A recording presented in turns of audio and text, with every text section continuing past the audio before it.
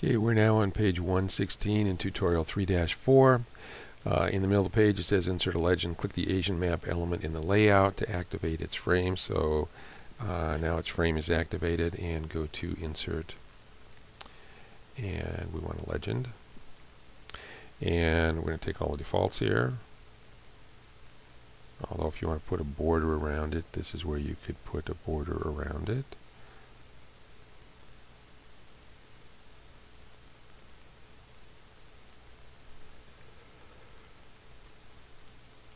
And then we want to drag it so that it snaps on the upper right to the 8-inch vertical guide.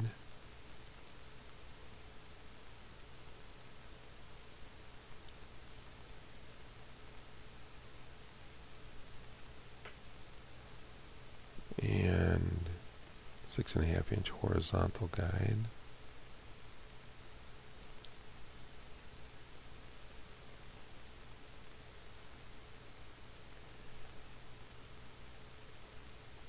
Let me see, okay, and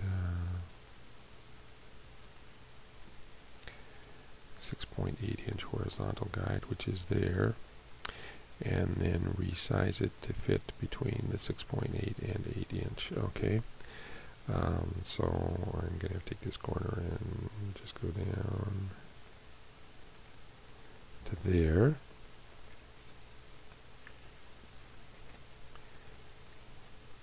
And whoops, there we go. Okay, that looks a little small to me, but we'll leave it. Convert the legend to a graphic and modify it. So right click on the legend and click zoom to selected elements. So we're going to zoom in on the legend here now, and then we're going to right click on it and convert it to graphics, and right click the legend, click ungroup, and now the legend is a bunch of individual components here that I can edit. Click anywhere outside the legend to deselect its parts. Click the Asian text box and press delete. Okay, so just press the delete key. Drag the legend and population text boxes down to place them closer to the rest of the legend. And I just did a control click there to select both of them.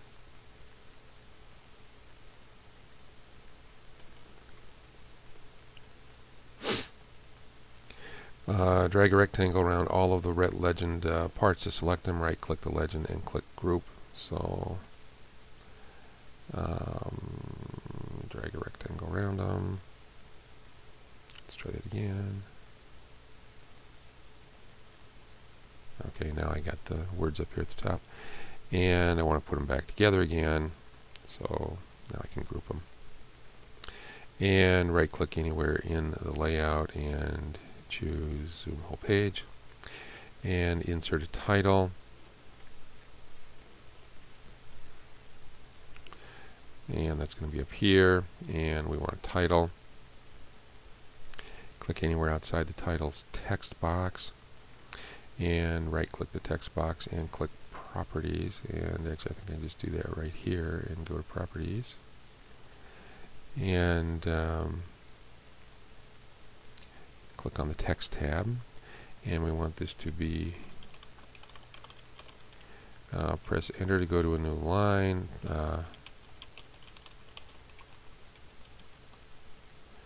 And for angle we want 90, and click on change symbol, and let me see, we want size 20, bold, and that's it. So 20, bold, and click OK, and click OK, and position it at the top left at the intersection of 6.8 and 10-inch horizontal guide. So 6.8 vertical, and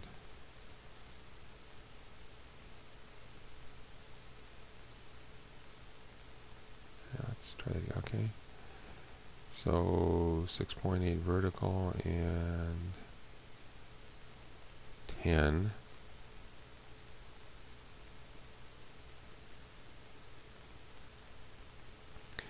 And that does not look right to me. Let me check that again. 6.8 inch. Yeah, let me try something here. Let's go back to properties, and yeah, and click on OK, and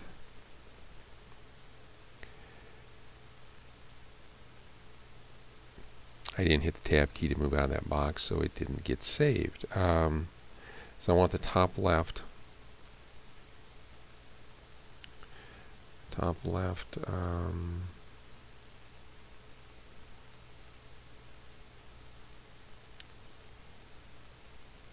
And that still doesn't seem right. I did something wrong here somewhere along the way, and they don't have a picture of it.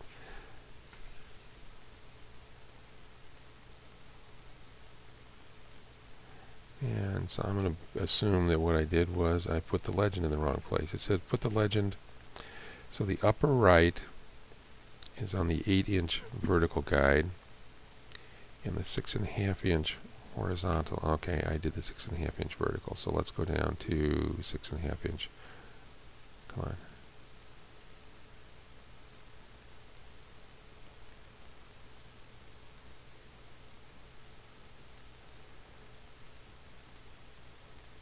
And I'm not getting it here. Did I fail to regroup it? No, it's all grouped.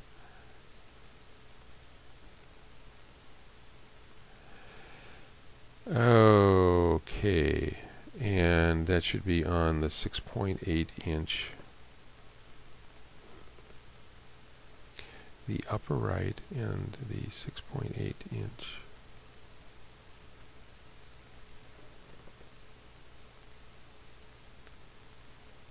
There we go. Okay, and they're just doing one for the whole thing. So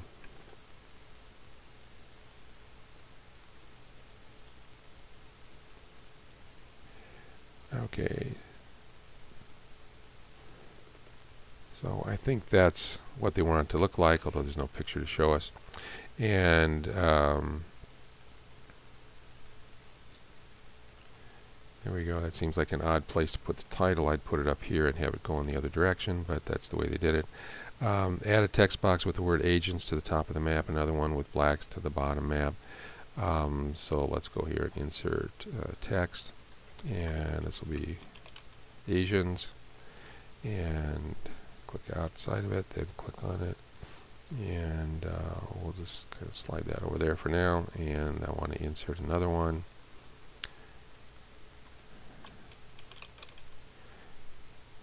And actually we'll kind of put it in the center here. And I'm not aware of an easy way to center that, so we're just going to kind of have to eyeball it. And then we're going to right click on it and go to properties, and I want the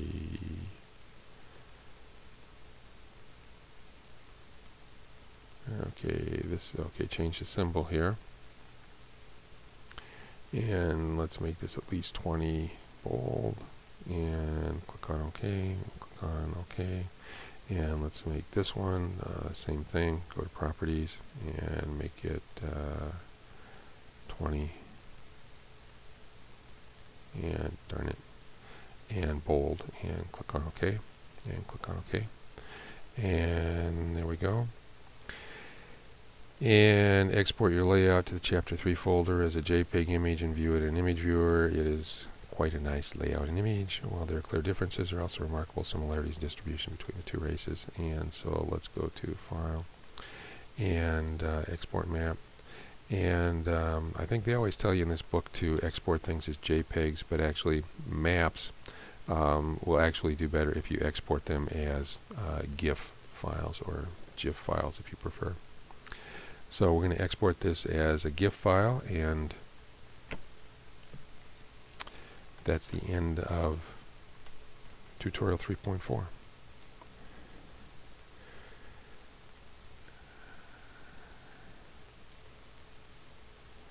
Let's try this again. Export map. And I want to do it as a GIF file and click on save.